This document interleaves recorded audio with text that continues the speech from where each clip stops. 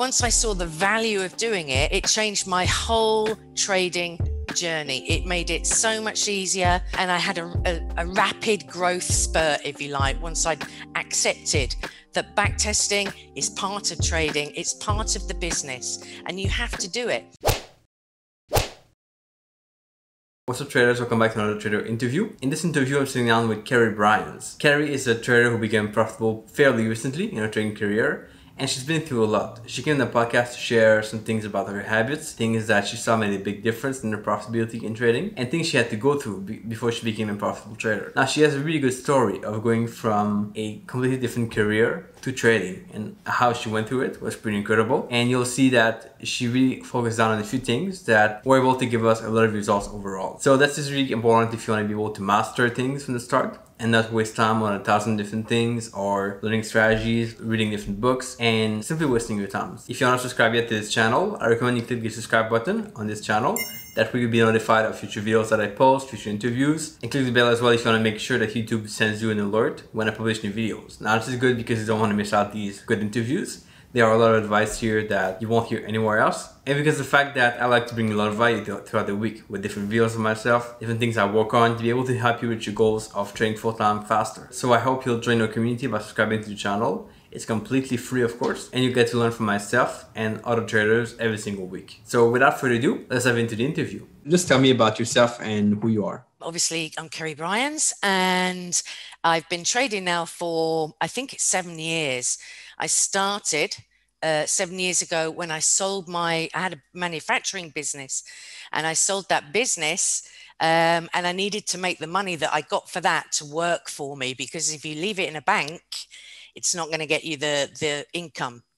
So I looked at property, didn't like that. So then I looked at trading, and I thought, yeah, this is for me, because I would stand and fall by my own efforts. And although I'm not a naturally intelligent person at all, I am a worker. So I like things that I'll stand and fall by my own efforts. So that's why I got into trading. Do you feel like having a business mindset helped you to become a better trader, or do you feel like that hurts you in the long term? Absolutely. I was really lucky, because trading is a business and you should treat it as a business. And there were certain things that, as I went through my learning process, I started assimilating to my manufacturing business. So I would look at my losers as a cost of business, and that I have to have those losers in order to generate my overall profit. So yeah, I do think it helped for sure.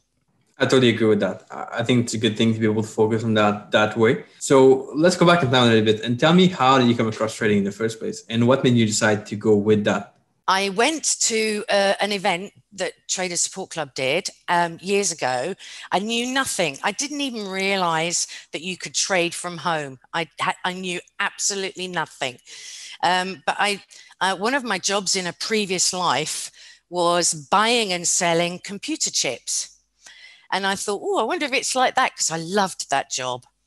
And so I went to an event, and it was a real eye-opener for me. I thought, yeah, this is something that I could try and learn. And so I just joined up and went through their process. Obviously made all the mistakes that everybody makes. You must have made them as well, Etienne. You know, breaking your rules, every mistake, I made them. But for me, it was about having the support, because I'm the kind of person that, when I'm learning, I have a lot of questions. And so that's why I went down the education route rather than self-education, because I needed the feedback really on what I was doing, where I was going wrong, and a general plan of action, which really helped me. I think I learned quite quickly by listening to other traders. It probably took me maybe 6 months I was losing money for 6 months. And then I started like another 6 months of breaking even, profits, small profits. And then after that, the third 6 months, I started becoming consistently profitable. So that's when I would say that I come out of the other end as such. What would you say was the hardest part to you becoming a profitable trader?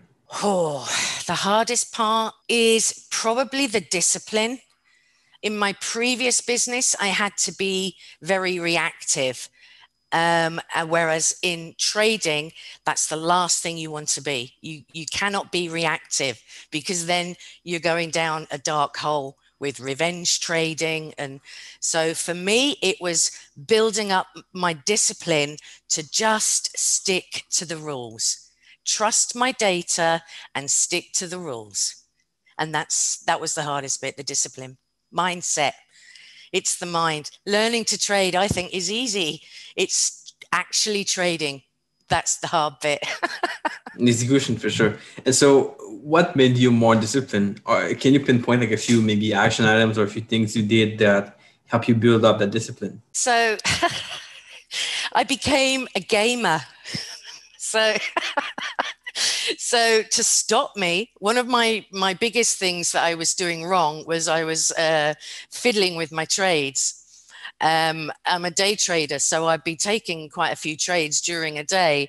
And what I was doing was I was fiddling with them and not letting them just win or lose.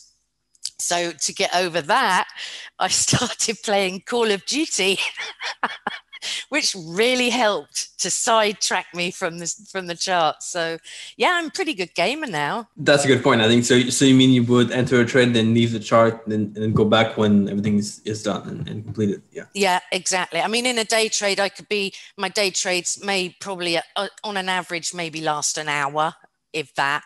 So I'd enter a trade and then immediately launch my game so that I wouldn't interfere. And then slowly, once you start building your live data and you can see that your live data is in line with your back testing, that's when your confidence starts to grow. And as a side effect of that, your discipline starts to grow as well. So now I didn't need to play Call of Duty. Now I could just think, yeah, okay, there's the trade, right? I'll just go make a cup of tea, see how that, oh yeah, it's still in the trade. Great, and not interfere. But it takes time to develop that kind of like bulletproof, emotionless state, as you know, probably. I know a lot of traders have a hard time to find their trading style and what they're going to trade, the time frame they choose, the style they choose. And a lot of people, they go through trial and errors. They try different things, fail, try something else. Is it the way you've been going through to be able to find your trading style? Yes. So I'm a day trader and I just trade 90% of my trades are on the DAX. That's all I trade, really. I have a few sort of swing markets that I do for like my pension pot, but my day trading for my income is always on the DAX. And I ended up only trading one market because I'm not, as I've said, the brightest button on the shirt. So I couldn't cope with having like one strategy and trading that strategy, hunting for setups on like 20 or 30 markets. It was too much for me. So I decided to kind of flip it, and I decided that I would concentrate on one market and I would build up more than one strategy so that I could trade 2 or 3 or 4 strategies at any one time on that one market. And the reason I chose DAX is because it's a European market. And when I'm in the UK, it suits the hours. And when I'm in Gozo, it suits the hours. And it has good volatility. And it suited the strategies that I was coming up with. So it works for me. I know it's, most people I don't know, but I would imagine that most people trade one strategy or maybe two on many markets. So I'm a bit different in that, because I feel that if you're trading one market, my personal opinion is you get to know that market pretty well, and you see the ebb and flow and the breathing in and breathing out, etc. And you have a better idea of when it's extended, etc., really. So it just suited the way I think. Let's talk about your move to Gozo. So before we started to record, you told me that you spent about half the year in the UK, the other half in Gozo, which is near Malta, like you mentioned. Did that come about with trading, or did you decide to move there before trading? We were here before trading. I started trading 7 years ago. and we've been coming here, I think maybe 10 years. But originally we just rented long-term rentals, but we love the place so much now. So it's, we decided that we would buy a place here. So we literally have just had a place built thanks to careful financial planning with trading and so forth. So yeah, trading has given or continuing to give us the lifestyle that we want, really. So it's great. I'm never going to be a multimillionaire. I don't care about that. Don't need to be a multimillionaire. So long as I'm happy and we've got the income coming in and we can live the life that we want and we can travel to the countries that we want, that's all I want. Don't need to set the world on fire at my age. Definitely, I can see for you how the freedom is important. Freedom to be able to be where you want to be, and also doing something I think you love, trading. Absolutely. I love it. I do. I'm absolutely passionate about it.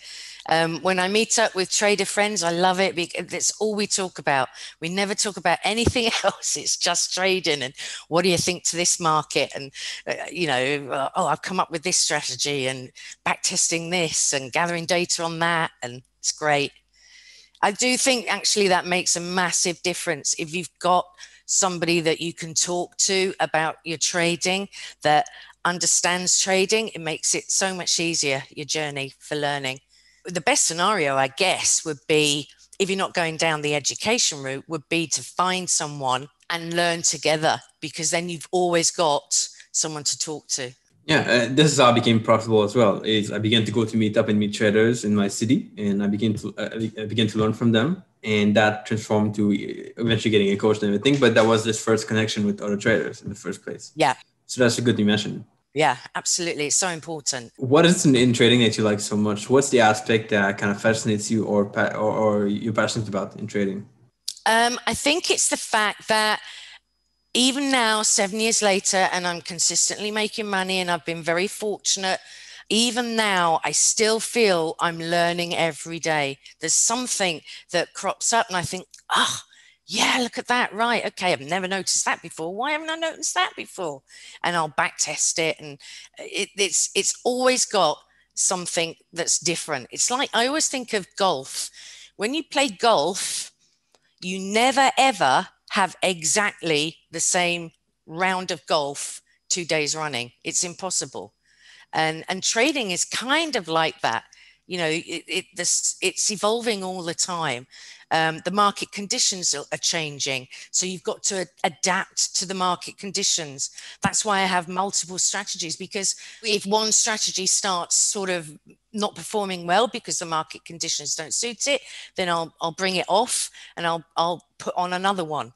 So it's the fluidity that I find fascinating. How do you create or find trading strategies? Was it online? Was it through, you mentioned Trader Support Club you went to? What helped you the most? Okay, so Trader Support Club gave me some strategies, their strategies, which are already back-tested and proven and what have you. But I always knew that I wanted to be a day trader. So all of the back-testing, etc., that TSC had done was from a swing trading point of view. So I always knew I had to back test the strategies to make sure that they worked on the lower time frames, etc. So what I did was I took them one at a time and back tested them. And as I spent those hours and hours and hours in front of the chart, I started noticing patterns and I started noticing a couple of things. So I basically had TSC's strategies and then improved them from a day trading point of view. And then once I'd covered those, then I started noticing patterns, because that's all it is, right? Strategies are repeatable patterns and the management of those patterns. So I started, noticing patterns, and then I would eyeball the chart and think, yeah, okay, that's a winner, winner, winner, loser, loser, loser, winner, winner. And then if I thought that it had legs, then I would properly backtest it and gather the data. And that's the process that I use, and I still use today. I backtest every week still. I know some people find that the backtest is like the worst part of trading. I don't. I kind of like it. Do you like it or not? I love it. I love the data, because for me, it was only because I had gathered the data and done the back testing that I was able to continue trading through my drawdown periods, because I could refer back to the back testing and think, well, I know what my win-loss ratio is, and oh, look, my worst run is 12 losers or whatever, and I'm only at 8. So actually, I don't need to worry because I've got another 4 to go. It gave me so much confidence doing the back testing. And also, I find that an issue that the new traders that come through the club, they're reluctant to backtest, which I was initially. But once I saw the value of doing it, it changed my whole trading journey. It made it so much easier. And I had a rapid growth spurt, if you like, once I'd accepted that backtesting is part of trading. It's part of the business and you have to do it. I would probably guess that there's a direct correlation between the successful traders, those who backtest, and the unsuccessful are those that don't, I would say. I don't know that. I'm just saying I would probably think backtesting's got a lot to do with it. I'm pretty sure about that because first of all, you practice your skill of finding the right setup too, and you can get more data, which is crucial, like you mentioned. Absolutely, for sure. Yeah. The problem is that so people will, for example, watch this and they'll think, yeah, okay, I'll have to do the back testing in then, and they'll start logging some data. The problem is for those people is that they don't necessarily know how to analyze that data and what to look for, and that's crucial. You need to work out, I call it know your numbers. And it's crucial. You need to know what your win-loss ratio is and your trade frequency and what your worst run is. So with those bits of information, you can then calculate your risk correctly. Because I think it's about 10 strategies now that I swap in and out according to conditions. And each of those strategies, I'm trading at a different percentage risk per trade because the backtesting told me different things about the strategy. So it's not a blanket 0.5% per trade. It just depends which strategy it is. And that in itself increased my bottom line by 22% a year, just doing that one thing, working out the risk per trade for each individual strategy rather than having a blanket 0.5% or whatever. I can see you definitely know your stats really well, so that's really a skill to master for sure. What would you say is your routine on a day-to-day basis? Does it change? Does it maybe vary between days, or is it always the same? No, it doesn't change. I love a routine. I love a schedule. So I get up, I have a cup of tea, cigarette. Then I come to the charts, and the first thing I do in the morning is I will log all my previous day's results of the trade so I can keep my spreadsheets up to date, because that for me is super crucial. And then I will see what the overnight movement has been like on the DAX. Then I'll decide my stop loss for the day based on the overnight movement. Because I have varying stop losses depending upon the movement. And then I just wait for I've got a couple of mechanical strategies that kick in at 7 o'clock and another one at 8 o'clock. But I don't actually manually trade until maybe 8:15, 8:20, because the DAX in the morning can be very choppy. At 8 o'clock on the UK opening, it can be very choppy. So I like to stay out of the action until it's calmed down again. And then I just sit there until about and trade. Or if it's a very flat day, nothing really happening, no setups, then I'll do some back testing, or I'll do some analysis of back testing, or I'll work with the students, obviously, in the room. Then at 11:45, that's the end of my manual trading until 1:30 in the afternoon. So I take a good break for lunch, and then I come back and repeat the process in the afternoon. It's very simple routine, but it works. How do you keep track of either your mistakes on the day or the trades you take? Can you do some form of journaling, or just to get your stats on a monthly basis or something? What I do is I'm not big on journaling. That's just me. I'm also not big on reading books. I've never read a trading book. I'm just not a reader. unless it's a whodunit.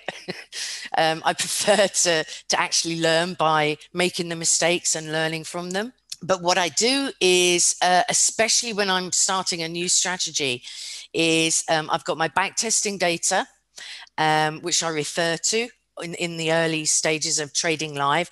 And then I'll log my live data and I'll carry on with the backtesting data.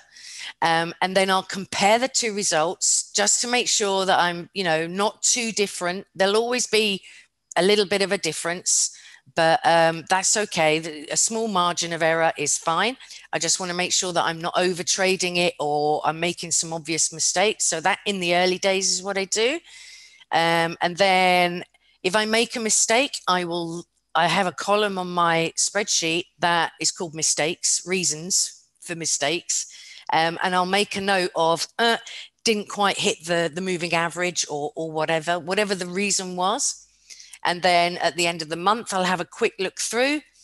And if there's more than, well, I allow myself two mistakes a week. So let's say if there's more than 10 mistakes in that month, which sounds a lot, but I can all up maybe have 15 trades a day sometimes. So it's not a lot.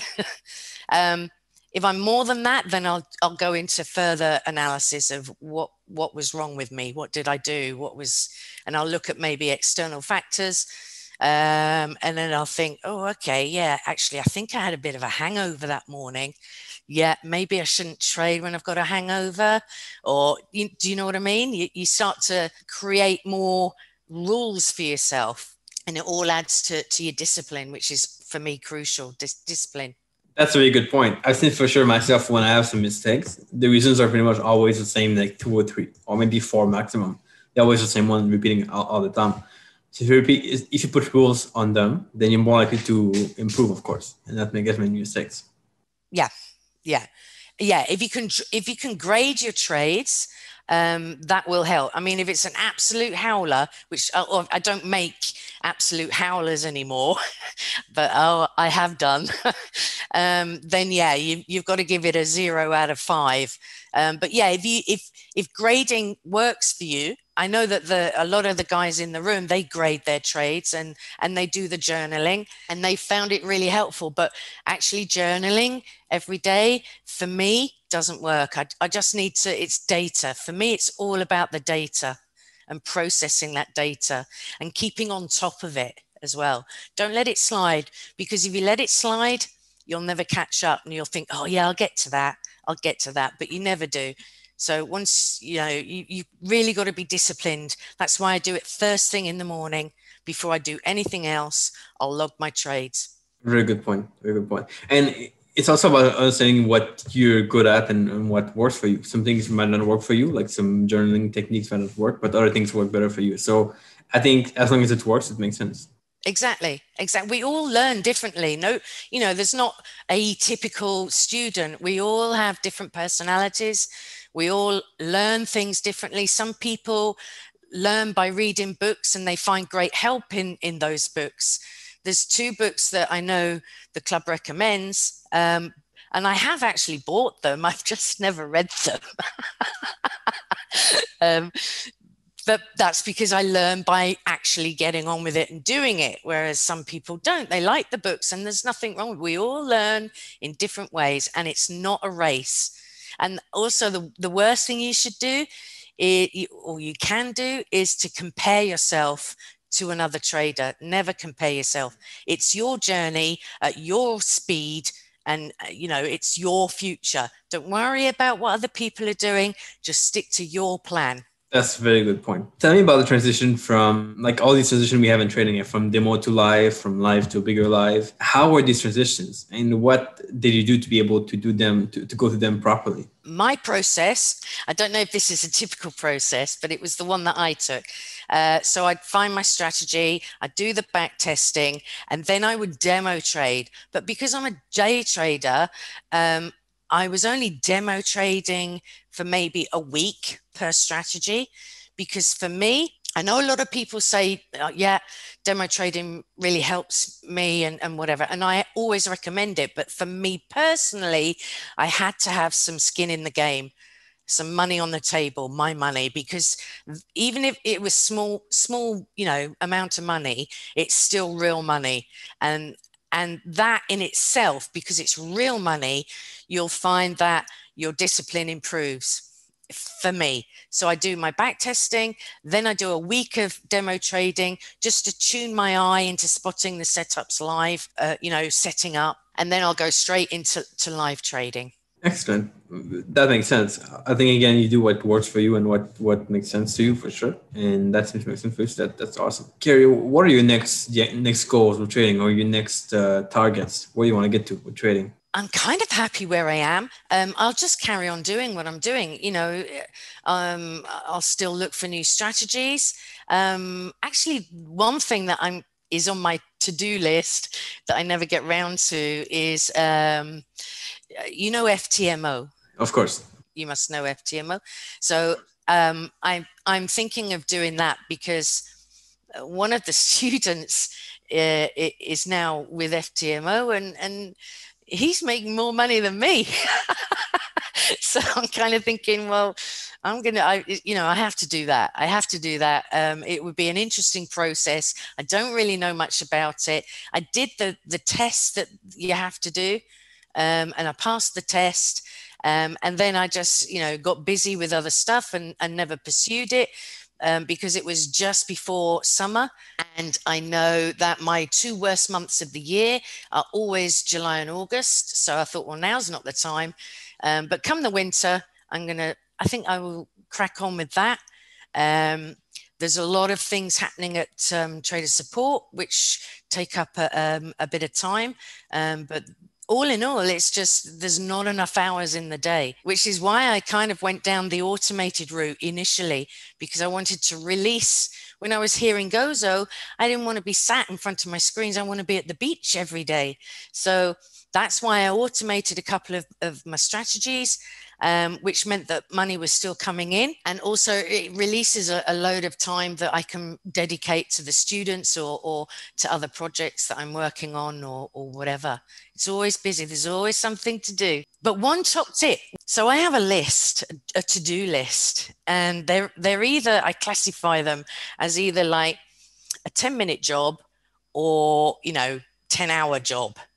And I'm not allowed to add anything to the list until I've crossed something off. And it worked. That works for me. Just a little, So I can't keep growing my to-do list. I've got to do things, make space, then I can add on. Interesting. That's a good process. I like it. Tell me about automation. How did that happen? And did you do it all yourself, or did you have people to help you into automating your strategies? Did you not hear me when I said I'm not intelligent? I couldn't program. No, I got someone else to do the programming. It was very straightforward. It was a guy that I kind of knew within the trading world. And so I just said, right, okay, can you do me a robot? I call them robots, but they're not, are they? They're expert advisors. And I just ran through the strategy with him. And he created the robot, and I tested it, and it was fine. And now I just use it every day. It just does its own thing. And I come back at the end of the day, and I just think, oh, yeah, that's a winning day, or, oh, no, that's a losing day. And the next morning I log the trades and away, repeat. So it's very, very, I think automating your strategies is great and has its place in trading. But for me, you still need to know how to trade. You should still, for example, a lot of people, when they're looking to learn, they'll just think, oh, I don't want to learn to trade. I'll just buy a strategy. I'll buy a robot. But for me, that's the worst thing you can do, because A, you won't know what that strategy is because they never tell you. And B, you don't know any of the important numbers. You don't know the win-loss ratio. You don't know your worst run, etc. So you don't know how much you should be risking per trade. And C, you don't own, it's too stressful. If you don't understand the strategy, having a robot is too stressful, because you think, well, why did it take that? Or because I've gone down that road. I did buy a robot, and I just, within a week, I just binned it because I thought That makes no sense. I'm looking at the price analysis. I'm doing price analysis on the chart, and everything is screaming along to me. And it took a trade short. And I'm like, what is it seeing on the chart that makes it say short? So I very quickly just thought, nah, I didn't like not knowing, you're just gambling then for me. But I do believe if it's your own strategies, then yeah, why not? It releases time. And time's the most precious thing. So that's a very good point. I think the algo shouldn't be a shortcut. It should be a tool to be able to get more freedom and more time. Yeah. And if they're your own strategies, then hey, you know how they work. So excellent. So, Cari, it's been good to talk. Is there any topic we didn't cover that you would like to cover or pass on to people? Any other lessons you would like to give to people? Yeah, if you're starting out, so you presumably surfing the web. I'm not very techie. Surfing the web, and you've come across this, and you think, yeah, okay, I'd like to have a go at trading. The one thing I would say is, please, please, please backtest. Backtest your strategy and learn how to interpret the data, because it will make your journey so much easier and you won't quit. Too many people think, oh, okay, well, I'll teach myself and I'll learn to trade. And they don't understand that it's a mindset game. It's not, the skill is not learning to trade. That's the easy bit. It's the mind that will make you quit. And don't quit, because it's actually such a rewarding job, if you like, when you get it right and you follow your process and you stick to the rules. Just stick to your rules. This is awesome. So where can people find you if they want to connect with you or reach out after this interview? Where can they connect with you? Well, they can go to traderssupportclub.com. If they want to get in touch or find out anything else, then yeah, just go to traderssupportclub.com and you can get hold of me there. I'm always there. Awesome. Cari, it's been very interesting to talk with you. I think a lot of these lessons you share apply to many people and most traders, of course. And we covered a lot, so I'm happy about this. And thank you so much. I appreciate your time and hope we can connect with you soon. Thank you, Etienne. Have a good day.